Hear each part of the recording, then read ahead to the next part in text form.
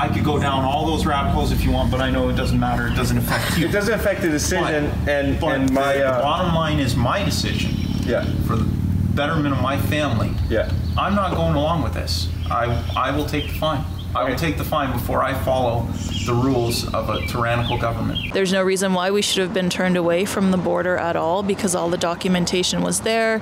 He even mentioned to Customs to call the company to confirm that this is legitimate. If they had any doubts, they refused to do that.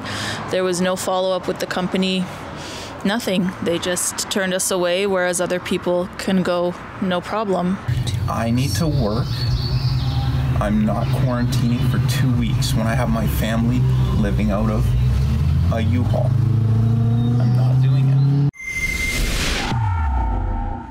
You guys are not going to believe this story. This is Jeremiah and Marta.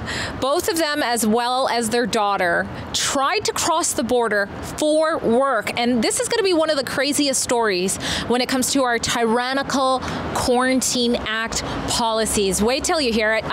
First, let's talk about why you guys were heading to the States from British Columbia. I was offered a job in the Florida Keys as a manager of an airport rebuild infrastructure. They said they would take care of all the stuff on their end. We'd have no problem. It's a temporary foreign worker. So we hit the road with the proper job offer, work letter, everything was in order. Okay, so you had a job offer, a new opportunity. What did you guys have to do to prepare to go to the States? Like, did you have a home that you were kind of going to come back to eventually, or what? Well, we were renting on the island, and then he got the job offer, and the place sold, so we would have to leave anyway, and then the job offer came through, so it's just really amazing how it all worked out. So we gave notice, we left, we rented a U-Haul, we packed everything, it's in the U-Haul, and we were ready to go to the States for the time that he was there, and then we would figure things out, but that was the plan, and now here we are.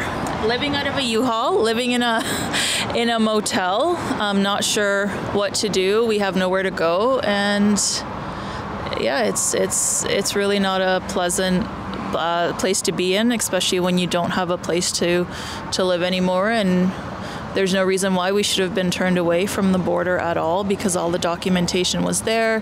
He even mentioned to Customs to call the company to confirm that this is legitimate. If they had any doubts, they refused to do that.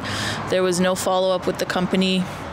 Nothing. They just turned us away, whereas other people can go no problem. Okay, so let's talk about that for a second. So you went there, you had the papers, packed up the whole family, and then you're saying you were refused. Who refused you from moving forward? The U.S. border, they, in a roundabout way, said that no visa, no work visa to the U.S.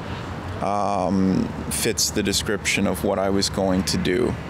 Meanwhile, the U.S. south border, guys come in with even less. No problem at all. Temporary foreign workers. But you know, it's funny, I just now in the news, I just forwarded it to Jeremiah. There was an article on, I believe, Global News stating that in terms of the agreement between Canada and the US and the border opening, that critical infrastructure, anything that the States is building, any workers that are a part of that, they are allowed to go over. They are considered essential. And because he is working on the airport, that's critical infrastructure, and he's a management position, so he should be allowed to cross, since that is considered essential, and the Canadian government just stated that.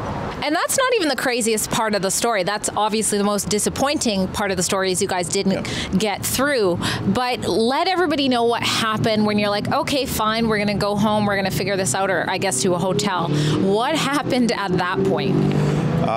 So the U.S. border basically said that instead of they were going to go some other legal route, they used I would call them threats, but this could go really, really bad for you. So what we're going to do is we're going to write you up as non-essential travel.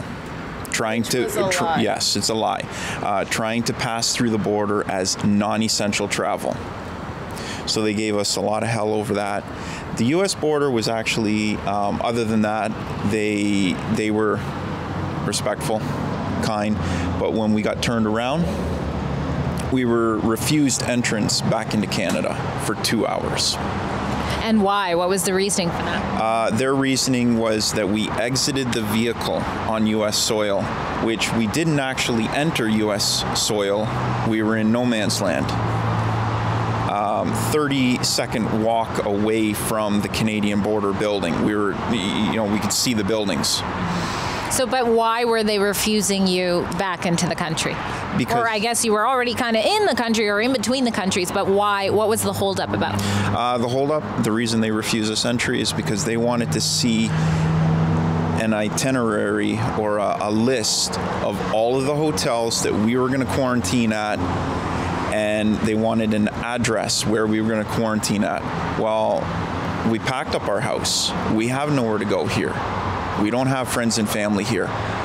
So we were going to have to go out east to Ontario. And they were giving us grief over traveling to Ontario. They wanted every hotel that we were going to stay at and their phone number. But it's not even realistic, because depending on, you might travel 8 hours one day, then you might be tired earlier or later. You travel more. There's no way to even do that. And since the emergency order here is over in British Columbia, quarantine is over as well. So we shouldn't have actually even been told to quarantine. Get those back to you, and then you guys go on your way. And if public health asks me, I'll be like, yeah, they left. And that this is their plan. And one thing I didn't like that they said was when public health called me my cell phone, she used the word track. We're going to track you. Well, I don't think that's legal in this country to track citizens. So I refused the quarantine. 2 hours later, after fighting them and standing up for my rights as a citizen, they finally let me go, let us go. And the RCMP was called to issue us a fine. And when the RCMP called, she basically, after hearing the story from our side, said they forced you out of the vehicle, baited you, and entrapped. She used the word entrap. Entrapment. She said that's illegal. Let's take a listen. I mean, I'm still confused as to how me arriving at the border but not actually crossing into U.S. soil, being in no man's land, and turning around constitutes me to have a 2-week quarantine. I just... I know, I was kind of wondering that myself. That's bizarre. Yeah. So I guess what I was told is because the simple fact that you exited your vehicle and entered their building. So, which I think is crazy because they told you to. Exactly. They, in a way, entrapped you into quarantining. This seems nuts. Even the RCMP officer is like, no, I'm not going to fine you for that reason. As you guys know, many of you who are watching, and maybe some of you don't know, we have a civil liberties clinic set up called fightthefines.com, where we have helped many people who have been fined for different reasons. The fine is hefty. It's about $3,400 usually per person in the family. So if that's something you're interested in, you can donate to help people like that with their legal costs at fightthefines.com.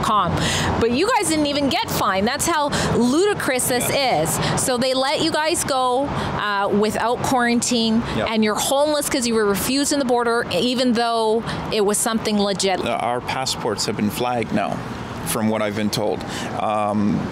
Because they wrote us down as non-essential travel. Which again was a lie, because we came across as essential because it was due to work, which is an essential service in the United States and Canada, and his position is essential there due to the complexity of what he is going to be working on. So that was that was not right for the U.S. Customs to write it as non-essential, because then that looks worse on our part if we wanted to cross again. So it shows that we're trying to, cross the border illegally, which we were not trying to do at all. So you said that you're flagged and you're waiting to see now if there's some way you can still get to this job that was offered to you. But something about the flagging, you guys were kind of threatened about what would happen to you if you tried to get across the border again. And what is that? If I remember correctly, it was like what was it, $1 million fine or something crazy, and then a 5-year, 3 year, 3 year, no 5 3 years in jail, and and the 5-year bar out of the U.S. So we couldn't even fly over. This is insane, people. I mean, are people still not getting how much, even though we might not have to wear a mask in British Columbia right now, even though 95% of the people are still doing it indoors, we are not free. We are not free when you go to try to, better your family, take part in a new opportunity, and then it doesn't work out at the border, and you can't even freely get back to the country because you stepped foot somewhere else. Comment below. Let us know how outrageous you think this is, or if you think it's reasonable. And for more info on the other side of the story, make sure you go to rebelnews.com. There you can give us your phone number as well as your email so that we never lose touch. Drea Humphrey for Rebel News. Big Tech is trying to silence us for bringing you the other side of the story, but we're not going to let that happen. Go to rebelnews.com, give us your phone number and your email so that we don't lose touch.